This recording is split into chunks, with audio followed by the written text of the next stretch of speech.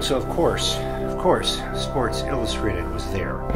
A junior staff photographer named Neil Leifer pulled the gig, armed with his Rolleiflex twin lens reflex medium format camera, loaded with 120mm Kodak Ektachrome reversal, which means slide, film. He showed up at the St. Dominic's Arena on time and ready to work. Then along came his boss, the senior staff photographer Herb Scharfman, who promptly shooed Leifer out of his sweet spot, leaving him to find a place in the crowd on the opposite side of the ring. Then, at just over a minute and a half into the first round, this happened.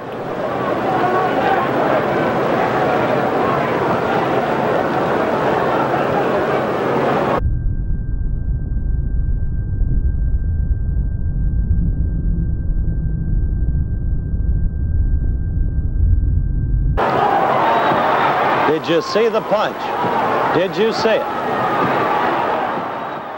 Did you see the punch? AP photographer John Rooney was also there, and he just happened to be standing to the left of Neil Leifer. This is his photo, the one that was in all of the next day's papers. This gives us not one but two images of the same moment, only a few degrees apart. It's a rather unique situation in the history of iconic photos. But in time, it was Leifer's take that has ascended to be the iconic image of record. And there are a few reasons for this.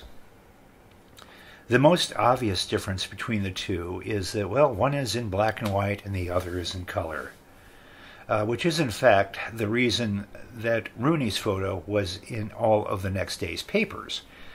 See, at that time, and in fact until the advent of digital photography, film processing was a factor in the timely delivery of news photos.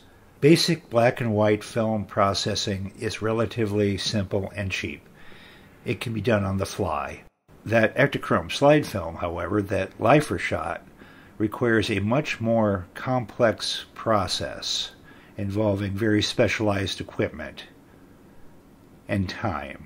Coupled with that, Rooney was shooting the very common 35mm film format, which is relatively small and it's rectangular, whereas Leifer's 120mm film is a square format and considerably larger than the 35mm, and this is important to know.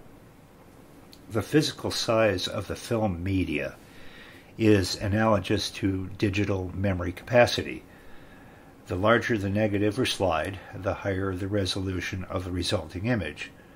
This is exactly the same way high-capacity sensors work. The higher the capacity, the higher the resolution of that resulting image. Also, compositionally, Leifer's square format lends itself well to the contained triangular configuration of the figures within. It's good to note that the triangle has many cultural, spiritual, philosophical, and psychological attributes. A triangle inside a square comes preloaded with many meanings, and it is a conceit that can be found in many religious icons, world-class paintings, and of course other iconic photographs.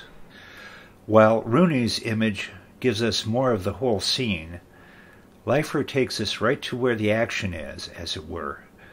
Two contestants engaging in that most primal of sport, the sweet science of boxing. Victor and vanquished, the thrill of victory, the agony of defeat, and all that indeed. Neil Leifer would go on to shoot over 200 covers for Sports Illustrated, Time, People, and many other magazines. In 2006, he received the coveted Lucy Award for achievement in sports photography, and in 2008, the Britain Haddon Lifetime Achievement Award. Ali vs. Liston, 1965, was voted Best Sports Photo of the Century by Sports Illustrated and is regularly featured on many greatest photos of all time lists. And Herb Scharfman, that's him right there.